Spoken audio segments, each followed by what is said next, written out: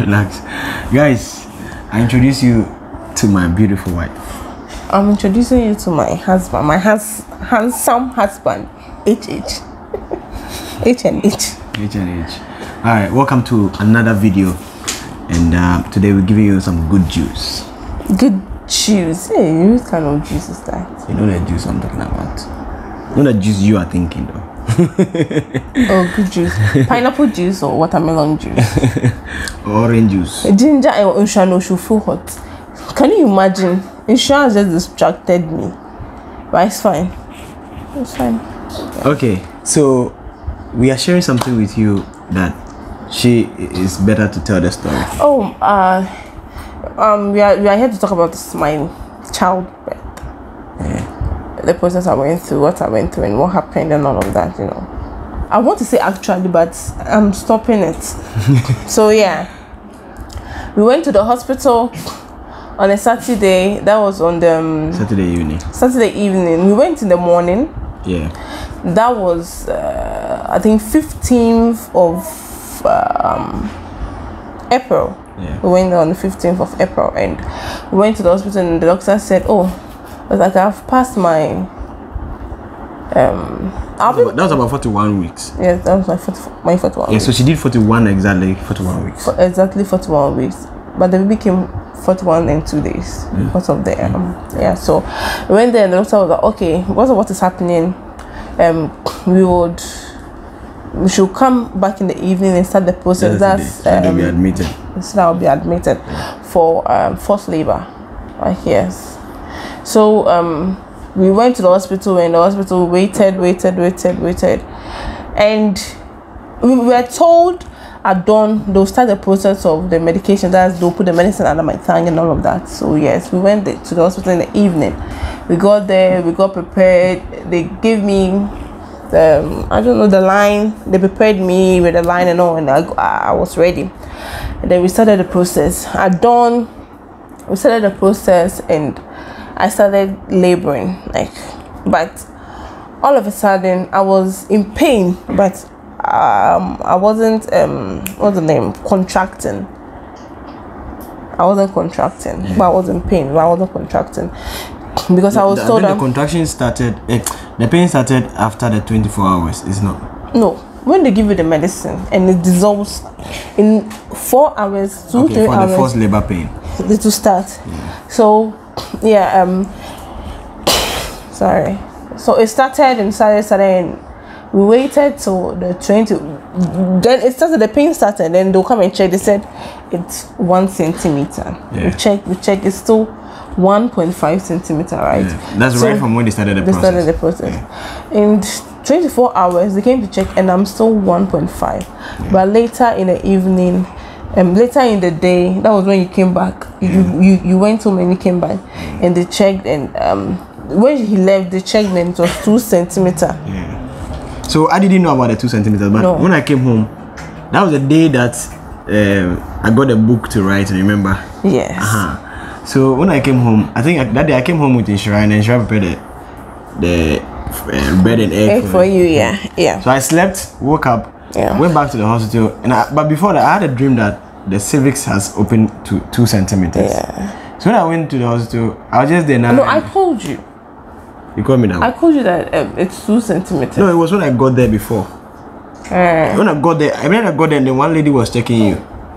Yeah. And then I asked her how many centimeters, and she said 2. And I said, oh, I had a dream about it that it was 2. Yeah, true. So yeah.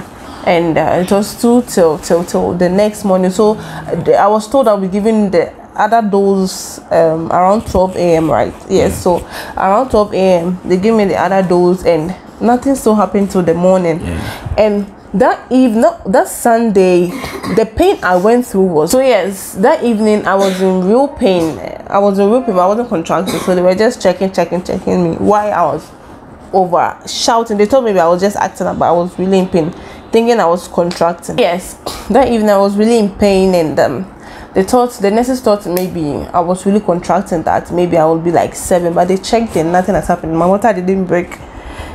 There wasn't any blood. but there was the mucus that was coming. Yeah, so I wasn't experiencing all of them, but I've been given a full dose of the medication. Yeah, it wasn't happening. So from the Monday morning around 8 a.m. the doctor came to see us, and when he came to check up on us, he asked me what was happening. And I told him how I was feeling, all of that. And I told him that I felt a pain on my left side, like it's a burning sensation with pain. It was so painful that I cried throughout the Sunday morning till the Monday morning. yeah. And he was like, okay, then I should do a urine test. And then we did a urine test. And then when we did a urine test, it came out that I was having an infection around my kidney area. So he suggested that we have to do an emergency CS. And before that, before the pain on the rib, I started feeling it like 2 weeks before the delivery time. Yes. You know, there's a saying that when there's some men that when their wives are pregnant, they get pregnant too. Yeah, they go through the same process. They go through the same process, and it's true. Honestly, I've gone through the same process with Franca. From like day one. Yeah, from the day of the pregnancy. From day one. Sometimes I eat and she asks me if I'm the one who is pregnant. You remember? Yeah. And then, so I was feeling the pain from my backside into my rib side. Yeah. So I actually went for a massage thinking that it will go. Right. Yeah, but it didn't. It didn't go. So it was I was through that process. I was thinking that. So when her own started coming, I was like, so could it be that because I was feeling it? No, I think after I came back from the CS. Yeah. Then I discussed it with you. You said that the pain is gone. My pain is gone. Yeah. So it was after she was done giving birth, that my pain also gone. Yeah. So after he suggested, we were there. He was like, he's leaving us to think about it before we proceed. So he left, and Victor wasn't okay with the CS, but I had a free go ahead. I had a go ahead to go, because it wasn't because I was in pain, so I wanted to go for the CS, but I had some peace. I don't like CS. I had some peace in my heart to go for it. So when it came out, I was like, no, let's go for it. And he didn't want to accept. He was like, no. He sat there. He was getting angry, and I told him that if so, call Mama J, our house of Mama, and talk to her. And he called her, spoke to her, and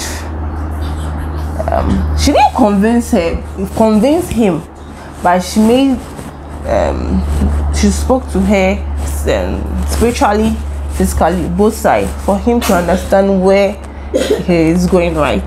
Did she really convince you? She didn't convince him, but it's like she used the word and all of that. And she gave me an example of.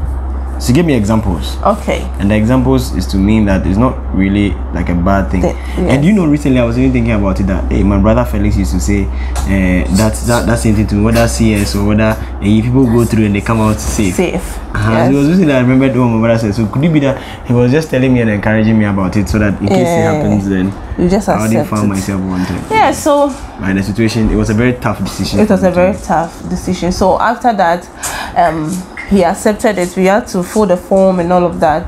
They brought it. Immediately they brought the form. We filled it and all of that. We had to go and do blood test. Yeah. Like 5 minutes to see if everything was okay, to check everything before I go to the theater. And I had to call my mom to come, because I needed the support of my mom. I think, did you call your mom? No. Just after. Yeah. And then we're not prepared for CS. We weren't prepared for CS. So my mom, it was raining that morning when I was going to the theater. My mom had to come rashly and blah blah blah. She came, and then mothers and what they want to do. Yeah. But when I was leaving, I started crying. I don't know. And nurse came to take me to when she came for me, and she prepared me, came for me, and I started crying. I wasn't crying because I was afraid.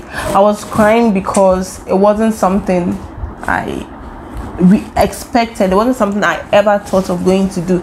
I never thought of it. Yes, but I remember I had a dream that someone was operated on. I don't remember if I told you or something. I remember I told any dream I had when I was pregnant, I was telling him. But I remember I had a dream that a lady was operated and gave birth to a baby girl. You remember I told you I had a dream of a baby girl before a baby boy came. So a lady was operated and she gave birth to a baby girl, but I didn't really know the face, the person who did that. So when it all happened, I was like, oh goodness, like this was going to happen. So it was me, and God didn't let me know. Okay, maybe I didn't really understand the dream, so I didn't take it as me. You get that? Yes. So yes, and it happened. I went through my CS. I came out safe, smooth, and sound. You can imagine trusting God that you are going for a normal birth, and you will go and come back home, and you go through CS. You can imagine. It's actually not an easy thing doing CS. As many people might think it is easy. It's not at all, and it's expensive as well. Yeah, so if you want to do CS, you should really. Oh, some people will just go for CS straight ahead. So that means that they have planned for it. We didn't plan for it. It took us by surprise. You can imagine. It took us by surprise. You have to make that tough, dangerous, and scary decision. Yeah. So you never planned for something, and then it all comes with its own cost.